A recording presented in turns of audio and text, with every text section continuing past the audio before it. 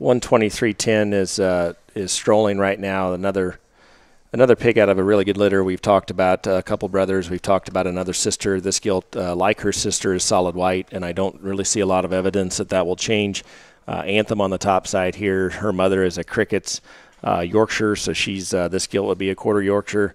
I think in that respect, it's a positive. I think this gilt certainly has lots of value as a show pig female going forward, both in the show ring and well beyond. This one's got a very impressive mother. And, I think her upside's very real. Lots of indicators for stoutness here, and one that I like. Yeah, I think you can make the case that this one, even today, is probably the heaviest structured one of that litter that we've seen. But on top of that, her skull's just a shot stouter, and I mean her tail is absolutely massive, and it's cranked up there exactly where it needs to be. Very good in terms of her rear leg design and set. Good in terms of her body shape, and just has that same extra punch and shape up high that we've come to expect with what her bottom side is.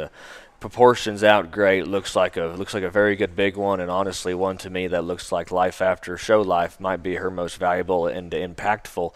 Looks like she'd be a lot of fun to play with as a sow there.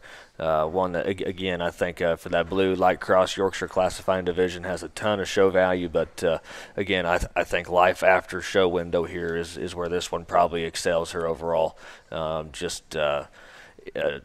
Value because she looks like she'd be a lot of fun to play with as a big one there.